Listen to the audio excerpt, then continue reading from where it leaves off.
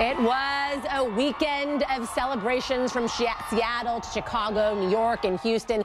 Lesbian, gay, bisexual, and transgender people were celebrating their pride across the entire country, and they had a lot to celebrate after the Supreme Court ruled states must allow same-sex marriage. Caitlyn Jenner took part in an event in New York. Voss Events posting on Instagram, looking gorgeous at our Pride finale, Caitlyn Jenner. But some states, they are still resisting issuing marriage licenses to same-sex couples. Texas county clerks were told, quote, religious freedom allows them to refuse issuing marriage licenses. Mississippi Attorney General Jim Hood said the decision is not yet effective in Mississippi. And in Alabama, 2 counties are not issuing marriage licenses to anybody, gay or straight. Civil trial attorney Richard Friedman is here with us. Richard, thank you so much for being here.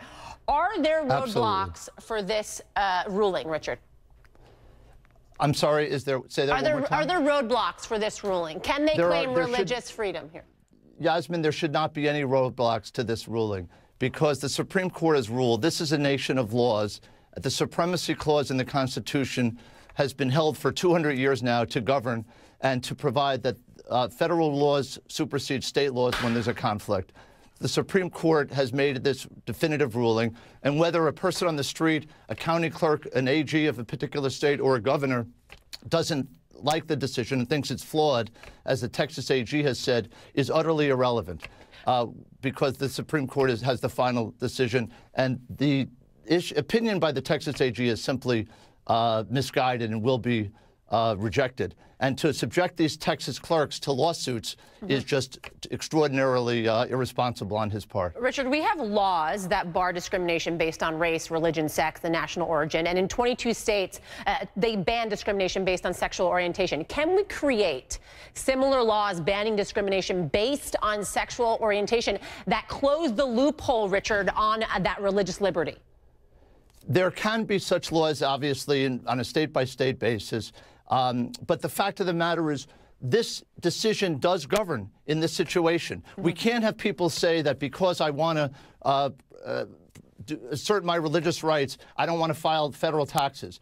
I want to assert my religious rights, so I want to have sex on the streets. We can't have people asserting their subjective religious rights as a ground for violating the law of the land. But to be fair, federal taxes and sex on the streets is different than, per se, someone not necessarily believing in a man and a man being able to get married or a lesbian couple being able to get married. I mean, I think that's somewhat of a stretch of a comparison, don't you think? Well, not entirely, because if you're a county clerk, your job is to comply with the laws of that state. And the laws of the state cannot be overridden by the federal government. Here, the Supreme Court has ruled. So for any AG, whether in Texas, Mississippi, Alabama, or anywhere else, to say we're evaluating the decision, we're not sure if we're going to enforce the decision, is simply irresponsible. It's a delay tactic. It won't be tolerated. Certainly the statutes that you're alluding to, Yasmin, could be promulgated, but my point is they are not necessary to promote, to mandate same-sex marriage in every state in the union. That's been decided last Thursday. There really is nothing to talk about on that discrete issue. But the government can't make laws, per se, to force religious institutions or churches to allow gay couples to get married in churches. I mean, there is a separation of church and state in this country, right? There's a separation of church and state. So what that means, of course, is that the government can establish a religion. It can't decide that it wants to promote Protestantism or Catholicism or Islam or Judaism. That's what the establishment, the constitutional prohibition against establishment of religion is. But this is very different. What this is saying is the law of the land is that people cannot be prevented from being married based on being different races, based on being different religions, and based on being different of the same sex. We had a situation, as you know, up until 60 years ago, where some states didn't even allow people of different races to get married. Yeah. And those statutes were invalidated.